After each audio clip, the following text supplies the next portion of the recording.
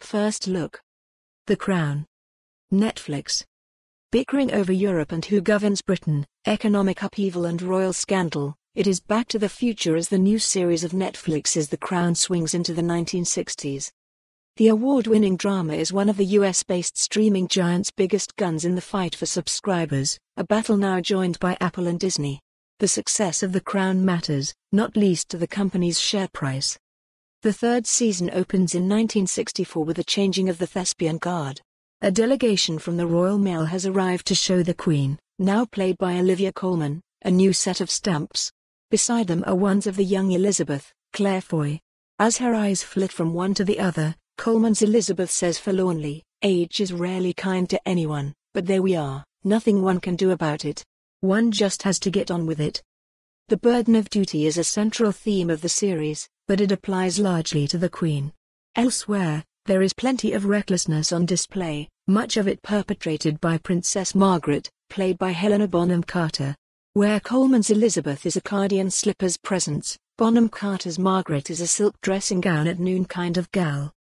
It is a close-run thing between the Queen's sister, a young Princess Anne, and Prince Philip as to who can be the most spectacularly rude. Margaret tops the bill for insults against Scotland. In one episode, while staying at the Glen, she visits Peebles to buy her lover a pair of swimming trunks. "Oh God, we've stumbled on an experiment in inbreeding," she remarks on getting out of the car. Elsewhere, President Johnson, invited to Balmoral in a bid to get an American bailout for the struggling British economy, slates the Queen's Scottish home as a creepy haunted castle.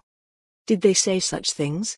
Creator Peter Morgan has always said the lavishly shot series draws on documented sources, but in the end it is a drama, an imagining of history. Even so, after the umpteenth time of saying, "No, really, did that happen?" and rushing to Google and the bookshelves, I gave up trying to fact-check. Some scenes and plot twists were so outrageous the piece began to stray uncomfortably into soap opera territory. It felt like watching Dynasty sans the shoulder pads. On other occasions the drama was over-engineered, and the dialogue too on the nose, as when the Queen disagreed publicly with Anthony Blunt, spy and surveyor of the Royal Pictures, about fakes. Where The Crown excels is as a political drama. We see Harold Wilson's first audience with the Queen, and watch their relationship grow from wariness on her part to something close to friendship. She finds Heath a chilly bore. We see, too, the younger royals coming up. Charles meeting, and losing, first love Camilla. Old wounds are reopened with the death of the Duke of Windsor. For more on this story, visit the news article link.